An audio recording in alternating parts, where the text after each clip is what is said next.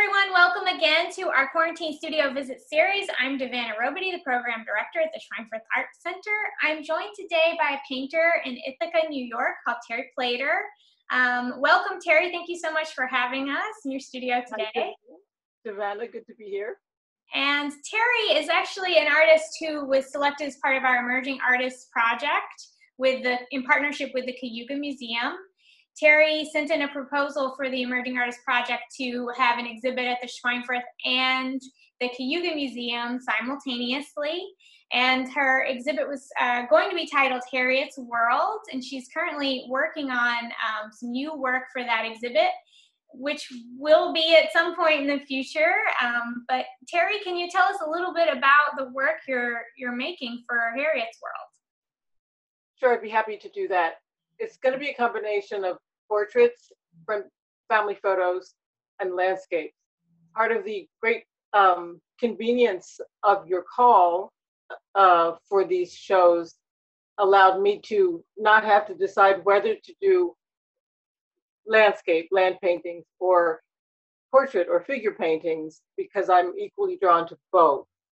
And so when I saw the interior photos of the Cayuga Museum, it made sense to use those as a place to show paintings of family, since it seems to be a small former home with the dark wood interior that you would expect, and to use the larger venue to do landscapes or land paintings. I don't want to say landscapes in particular because I don't see them as, I don't mean to be pejorative here, as like decorative.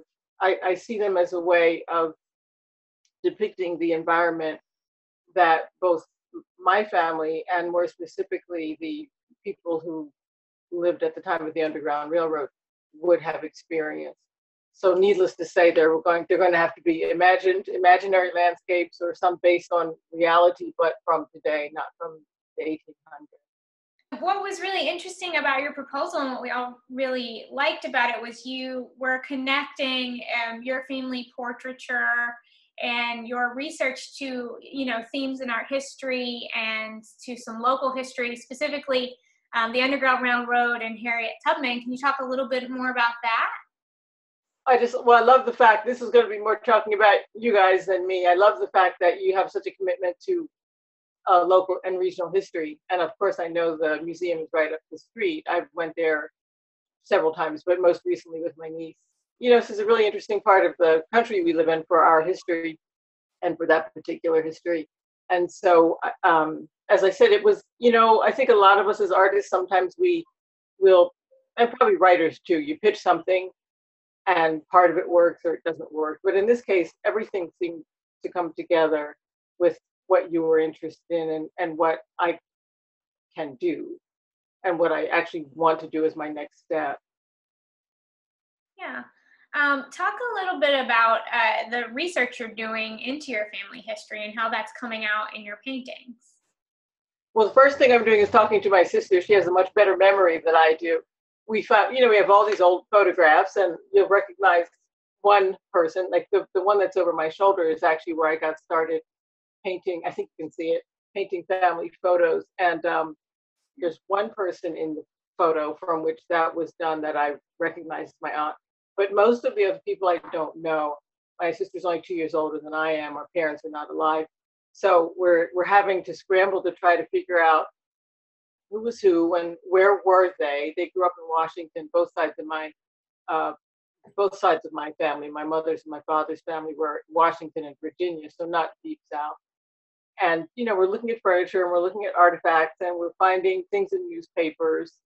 I did know that our grandfather on my mother's side was a chef for on the train car for 3 of the presidents, Harding, Captain Wilson. I might not have that in the right order. So we have some photos and some maps with the train travel, in particular the one in 1919 with Wilson. We don't have any menus, but we've got all the stops on the train, but none of the menus. So we're doing family history, and the photographs are just beautiful. They're old, and so the staging, the one of my paternal grandmother that you have was obviously staged in one of those houses where you would go get an official portrait taken. But many of the rest are in houses that I almost remember. My dad was an architect, and so we're going back and trying to find the houses that he built and photograph them. His father was a builder. It's interesting, and especially now after the death of George Floyd at the hands of the police, it's just a time to really just think deeply about what our families have gone through. I have this old book that I bought at a used bookstore called A Timeline of World History, and I'm looking at everything that happened in 1870, which is the date of a photograph of Harriet Tubman that is familiar. It's a photo of her standing behind the chair. So I looked at 1870 to see all the things that were going on at that time, which just helps give you an interesting point of reference. Jean-Baptiste Camille Corot painted La Perla, which is a very famous painting at the Louvre during that year. Rockefeller founded Standard Oil during that year. This was 1870. Yeah. Wagner wrote the Valkyria. The Basuto land was annexed to the Cape Colony.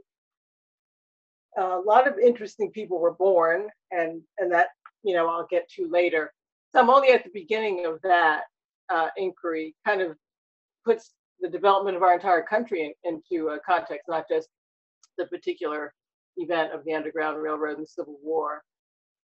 And then as far as educating myself outside of our family history, I'm reading Colson Whitehead's The Underground Railroad, because I figured, nothing better than going to a good writer to give you good visual inspiration for, what one would have seen at that time. So there's that. And then the last, I guess, thing for now is I'm looking at the number of painters like Winslow Homer, Frederick Law Olmsted, and Eastman Johnson, who did work around that time. Eastman Johnson has a painting called The Fugitive Slave. It's got another name as well, but that's at the Brooklyn Museum. Yeah. So there's more going on than we thought. We kind of we reduce it to this phrase, the Underground Railroad, and then we realize there's so much more to that than we know. Yeah.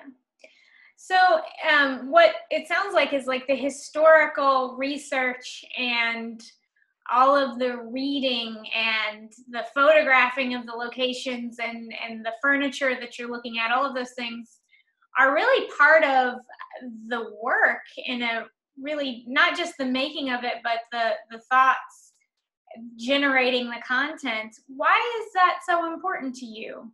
The only thing I can say is that that's me. I can't imagine that I would, if it were a project like this, a different project, I can't imagine that I'd be going about it differently. Yeah. So I think that just comes with territory.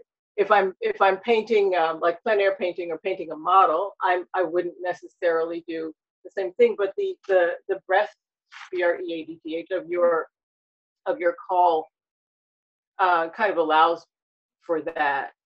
And that's also appealing to me, because I know paintings are commodities at some point, but for me it's hard to see it as just a commodity. Even if it's I did a show on I end up going to France a lot, and I take small groups of people to paint, and when I do that, I can't get my own work done, so I come back and I'll do paintings from intentionally bad photographs when I return, and even then, it's not just a painting of a scene in some part of France, but there's something more that at least I bring to it because of my experience, and maybe that's what people will take away. I have shown some of the family paintings before, and usually people are quite moved, even, or especially here in Ithaca, people who don't share the same background as I do. So people of other ethnicities and nationalities seem to have a reaction that speaks to them and their family histories, even down to, my family had that parlor. No, my family had that parlor. And these are, Jewish folks and Italian folks, and, everybody seems to bring something to it. And you touched on it just now a little bit about like the viewer and what they get out of seeing this essentially research that the painting becomes. What are you trying to give to the viewer in that sense? Why do you think it's important that you situate your family in these spaces? I don't know what I'm giving the viewer. I paint the painting that makes sense to me, yeah, artistically and emotionally. And I think every painter would probably say that. It's what comes out of them. I have been surprised and pleasantly surprised at the responses of people, and I've heard it a lot. And so it's only because I've observed people's responses that I know it speaks to them in a certain way that I couldn't have predicted. This painting over my shoulder, it's pretty old, I think late 1995. And I had done it as a test to see if I could, at that point, 25 years ago, right, reproduce a photograph. So I really wanted to reproduce it fairly accurately. And I, in my opinion, at the time, failed miserably. If somebody hadn't gotten to me first, I would have torn it up. That's how badly I felt about it. And I won't analyze what my goals were then, whether they were right or whether they were wrong. That's simply what I was trying to do. And I didn't have the skills to do it the way I wanted. And so I worked around from the edges, and by the time my time period with this project was up, I hadn't painted the faces. I'm probably giving away a whole lot more than I should right now. And so the faces are just implied or inferred. They're just suggested. And having seen people look at this painting and specifically comment on the faces, I think that's where people project. That looks like my grandmother, or that looks like my auntie. And these are people who are not African American, and with whom I have nothing in common, but they add to the painting from their own background. And I don't intend to do that as some sort of a trope or a gimmick, for lack of a better word, with the paintings moving forward. So we'll see, how far I get with that representation and what response it will engender. As far as hanging them in the museum, it just seems to make sense to me. The paintings are old, they're wood frames, they're oval shaped, the glass is kind of hard to see through. And it just seemed to me that wherever our family paintings were hung probably looked more like the Cayuga, the room in the Cayuga Museum. Yeah. Right. That will house these guys. Yeah. So you mentioned a little bit earlier, like George Floyd, and then when you were talking in your answer about how, the faces being blank and people of other races can see themselves in the work, do you have any emotions or reactions, or is the current events pulling your work in any specific direction right now? Yeah. I've been finding this project sort of meditative anyway, even before the incidents of the past 2 weeks. And it's just gotten more meditative. Everybody's reacting in their own way. For me, admitting the need to be out on the streets and making our voices heard, some days, the best you can do is just to sit still. And so being able to sit still with the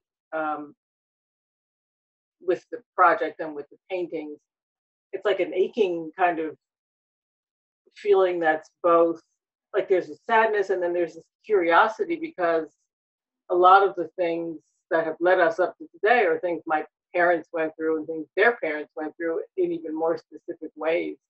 And so that part's a little, it's hard. It's hard because there's no resolution, there's no answer. You can't talk to them, you can't let them know how you feel, you can't,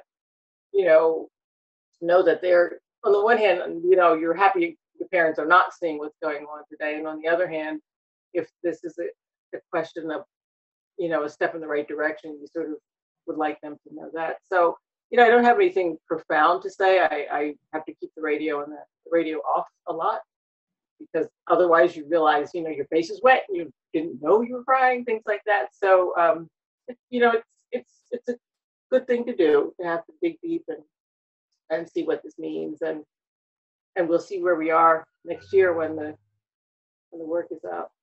We've talked a lot about your landscapes, and I'm sorry, we've talked a lot about your portraits, and we haven't hit too much on the landscape works. You sort of touched on it earlier. Can you tell us a little bit more about the background behind those pieces? The ones that I showed in January and that I have on the website are all done in France. And they're all done from photos, and they're all done from intentionally bad photos that I take out of train windows. And the format is wide and, 1x2, so 24 by 48 inches, to give the impression of passing through. And passing through for me happens on several levels. Obviously, I am passing through the landscape. There is something about passage, including referring to the Underground Railroad, or passing, the fact that what you see is not necessarily the reality. So there's something of that implied. I end up knowing France very well, not because I'm a Francophile. Started studying French when I was 27. And at the time I was contemplating working in Africa, which I did subsequently. And I thought that with English and French, I would be able to be conversant with more people on the continent of Africa than not, assuming that I didn't know local languages and that I don't know Portuguese or Spanish. And at the time, I studied a little Arabic, but not a lot. And so I started studying French as a way to help myself when I was working in various parts of Africa. And I had the opportunity to make a trip to France and studied there for 3 months. Actually, I lost the job, so I said, might as well go, my late 20s. And I made very, very, very dear friends who are my friends to this day. And because of that, I feel a closeness to the country. And of course, for art, there's art, France and Italy for art of a certain time period. You can't be worse than that.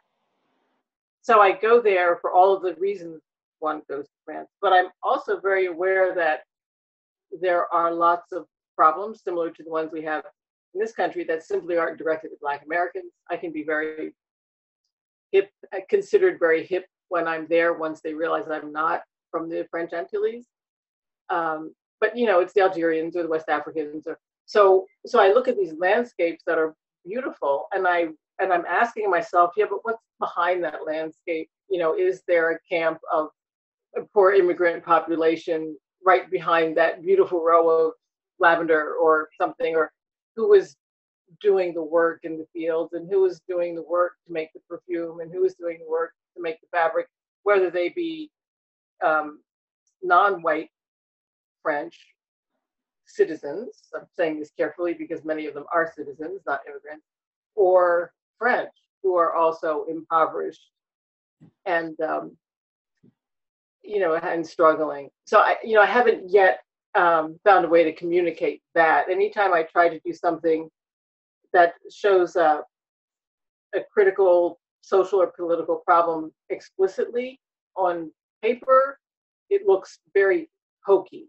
I mean, I came through academia. I stayed in school like way too long. So my inclination would be to write a paper if I'm going to try to make comments about a political or a social problem that way. And there are plenty of artists. Norman Lewis comes to mind. He has this beautiful abstract painting. It's in red, white, and blue. And there are white little bars, and those are depicting men who were hanged. And it's a beautiful piece of art in and of itself. And it's not corny or in your face, as it makes the message. I don't have the ability to do that. And so I will continue to figure out how I can depict this dichotomy that I see, or how aesthetics and equity can coexist, or whether they can ever coexist. I will have to work to figure out how I can communicate that on paper without it looking very contrived. It's very much in my mind when I look at these beautiful images that there's a lot more to it than what you see. Mm-hmm. Your studio space, by the way, is gorgeous. I'm jealous of it. It's very full, and my studio activities have taken over pretty much the entire house. Behind me, I'm sitting in the living room. Behind me, I have a table here because, frankly, when it gets nice out, I'd like to be downstairs. I like to be closer to the outdoors. I sit on the front porch sometimes or the back porch and paint. The still shots I sent you, I believe I sent you stills, are of it's a converted bedroom above me. And then the video is the converted attic, which is above that. That's the one. They're both pretty full right now. I think the only place the kitchen and the dining room are pretty much dedicated spaces in the bedroom. But the rest, the project is taking over the house, and it's only going to be more of that as we get closer to showtime because of framing and all of that. Yeah. Those obligations. Why don't we cut to this video here that you sent me? I will. This is a short video taken in my third floor studio, converted attic space. It's a space that allows me to do larger work and work that is more messy, shall we say. These are 2 panels that I will be using in the Harriet's World exhibit. I want to do tondos, which are round paintings of Harriet. There's a rather ferocious looking start of a self-portrait and a study, a block-in underpainting for one of the main pieces for Harriet's World. Working space, storage space, and as I proceed through this door, I will show you the other part of the studio, which is the area that allows me to store work, to also spray if I need to. As you can see, I have a escape ladder since I'm on the 3rd floor of my home. Lots of storage space, decent light, do some drafting back here. Storage space, work tables for framing, matting, and other such activities. Storage for other work I do, including sculpture, which I often use as a way to supplement my ability to compose paintings that I'm doing. Sink for cleanup, and back again into the front space. It's very nice to have this door that I can close off because I can only work with a certain amount of visual chaos. This door allows me to make sure I keep that in check. That's wonderful. I love your space. What's it like working up there? How's your process? I circle because I get what I consider to be the equivalent of stage fright all the time. And so I circle and I circle. I'll sort of sneak up on the work, and you arrange and you organize. You have to be careful not to let that habit or process take too long, because if you aren't careful, you will have done nothing but circle and never got to the work. Yeah. So eventually, I make my piece. I start different paintings in different ways. I have the futon sofa up there, so sometimes I'll sit and I'll read or I'll sketch. The main thing is just to be there, not to judge yourself. Usually at the end of every day, I think that what I've done is a great failure, and in the morning, it's a great success, or at least it looks fine. And so absent little people getting in my studio in the middle of the night and working on it, the stuff is usually quite okay. You just have to let it out and be at peace with the idea that it will be what you need it to be. Well, thank you so much for sharing your work with us. Thank you for inviting us into your home today. If you want to learn a little bit more about Terry's artwork in advance, you can check out her website. And she will also have a piece in Made New York. When we open, I do believe it's officially in August now. So we're looking forward to that as well. And thank you so much for joining us, Terry. Thanks, Davana. Be good. Stay well, stay safe.